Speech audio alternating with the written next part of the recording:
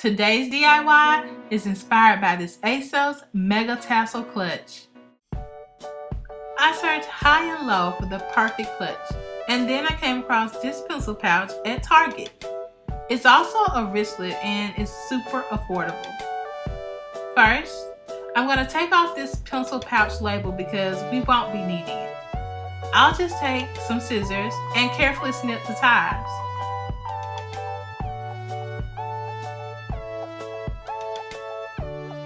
I picked up 6 yards of this super cute tassel fringe at my local craft store. Now, I only ended up using around 4 yards for this project, but I find it's better to be safe than sorry. I'm sure I'll find another project to use the extra on, and I absolutely love tassels. I mean, they're super classic.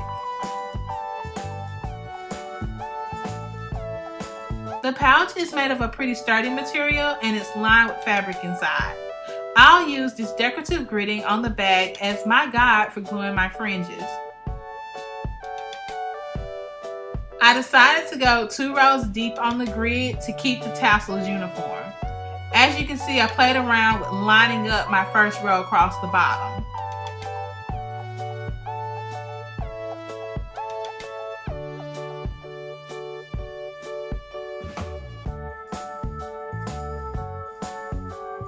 I'm using a straight pin to start off my fringe and hold it in place.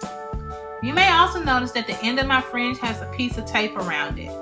In the craft store, they tape the end of the fringe to keep it from unraveling, as it was cut from a bow fringe.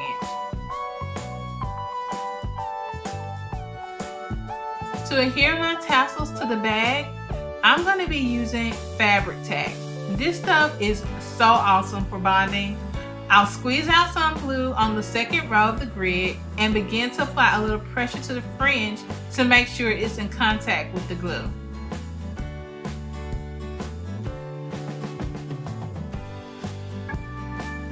You'll probably notice that fabric tack bonds quickly, and the grid makes it so easy to keep everything neat.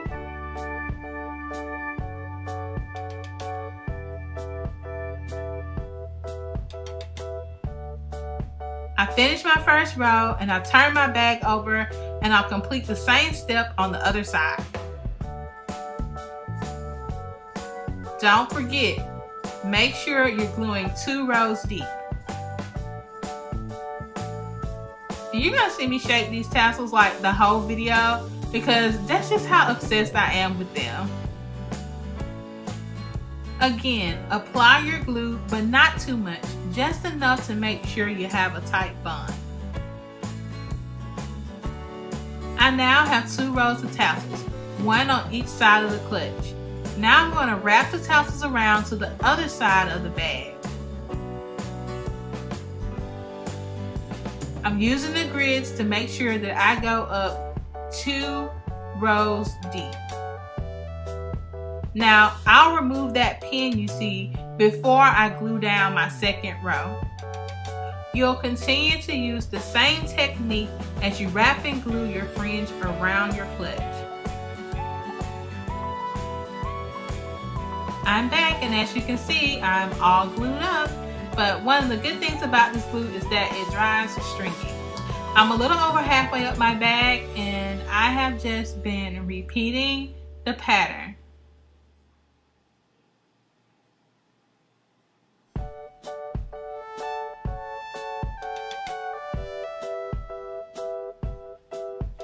It's filling up nicely.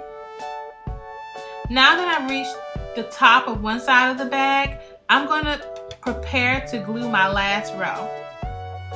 I'm following the natural trim of the bag and I'm gluing my fringe up against the seam.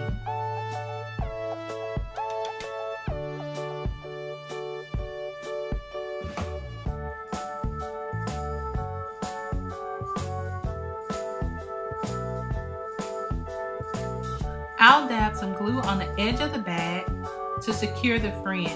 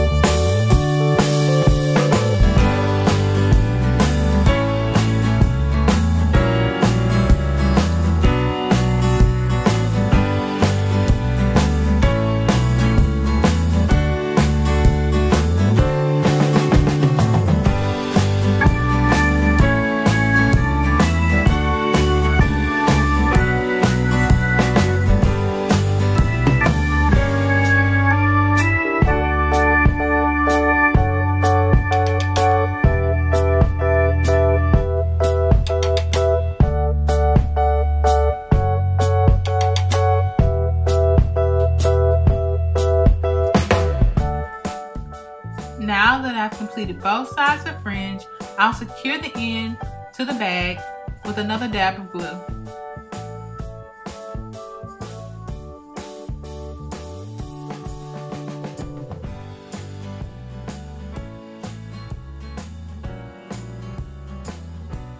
I'll grab my fabric scissors and I'll snip off the excess fringe.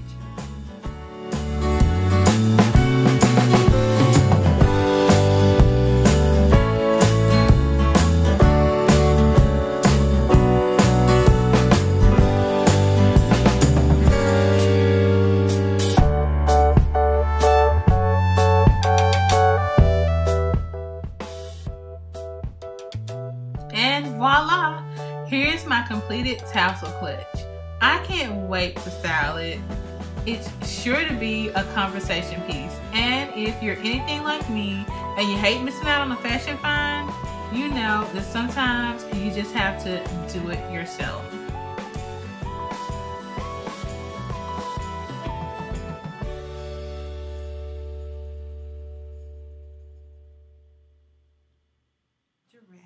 Thanks for watching. Make sure you subscribe and go follow me on Instagram.